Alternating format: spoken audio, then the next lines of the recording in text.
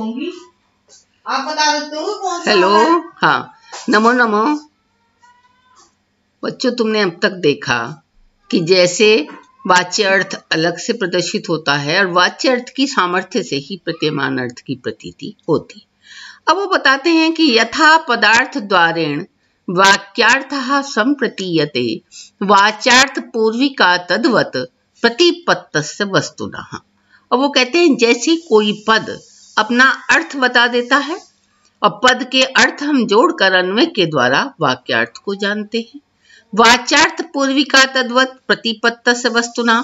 और जब हम उसके शब्दों के अर्थ को, पद के अर्थ को जान लेते हैं तो हम उस पद को छोड़ देते हैं।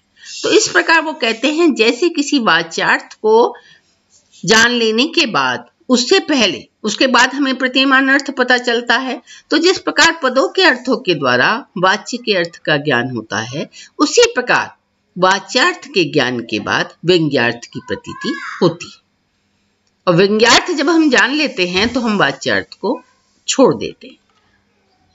स्व सामर्थ्य वशेन वाक्यार्थ प्रत्यन्नपि यथा व्यापार निष्पत्तौ पदार्थो न विभाव्यते। अब वो ये भी कहते हैं कि स्व सामर्थ्य वशेन वाक्यार्थ प्रत्यन्नपि, कि जिस प्रकार वाक्य का अर्थ अपनी सामर्थ्य से युक्त कोई पद होते हैं, पदों का आपस में अन्वय होता है और फिर उस वाक्यार्थ की प्रतीति होती है। तो जब हम वाक्यार्थ को जान लेते हैं तो यथा व्यापार निष्पत्तो पदार्थो न विभाव्यते, तो उसके बाद प्रतीयमान अर्थ जान लेने के बाद हम वाक्यार्थ को छोड़ देते हैं, अर्थात वाक्यार्थ का व्यापार समाप्त हो जाता है। पद अपने अर्थ बताकर समाप्त हो गया और फिर हमें प्रतीयमान अर्थों की प्रतीति हो जाती।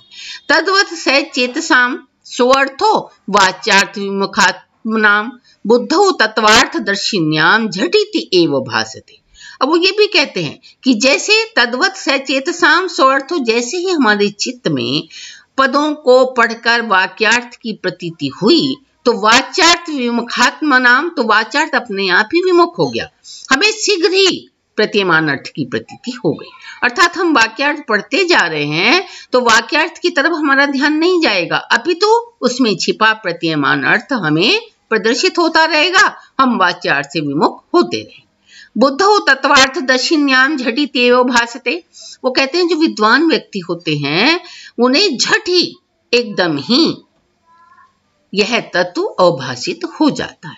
अब तुमने देखा था काव्य प्रकाश में अभिहितान्वयवाद पढ़ा था, तो उसमें देखा था कि हमें जो वाक्य के अर्थ की प्रतीति होती है उसमें तीन चीजें होती हैं वाक्यार्थ जानने में: आकांक्षा, योग्यता और सन्निधि। तो कोई भी पदों का अर्थ अपनी सामर्थ्य, आकांक्षा, योग्यता और सन्निधि के द्वारा ही वाक्य के अर्थ को प्रकट करता है, और जब वो अपने वाक्य के अर्थ को प्रकट करने वाले व्यापार को कर लेता है तो वो अलग हो जाता है। तो वो कहते हैं जो सहृदयी हैं, जिन्होंने काव्य के तत्वों की जानकार हैं, उन्हें, वह जो बुद्धिमान व्यक्ति हैं, विद्वान हैं, उन्हें तत्व के अर्थ को देखते ही, पद के अर्थ को पढ़ते ही झट ही वाक्यार्थ की अपेक्षा प्रतीयमान अर्थ एकदम प्रतिभाषित हो जाता है। उस अर्थ को वो एकदम जान जाते हैं। जैसे उदाहरण के रूप में आप देखो, अगर हम हिंदी के ही उदाहरण लें, हम किसी को कहते हैं व्यंग्य अर्थ जानने के लिए कि भाई तुम तो ईद का चांद हो रहे हो। अब ईद का चांद होना, हम इस वाक्यार्थ की तरफ हमारा ध्यान नहीं जाता, हम एकदम समझ जाते हैं कि ये व्यक्ति हमें कहना चाह रहा है कि तुम बहुत दिनों बाद मिले हो। तो हमारा उस वाक्यार्थ की तरफ ध्यान नहीं गया, अपितु उसमें प्रतिभाषित होने वाला प्रतीयमान अर्थ या व्यंग्य अर्थ हमारी बुद्धि में एकदम आ गया। तो उस वाक्यार्थ ने अपना कार्य करके विमुख हो गया, अपितु व्यंग्य अर्थ हमें एकदम ही अवभाषित हो गया।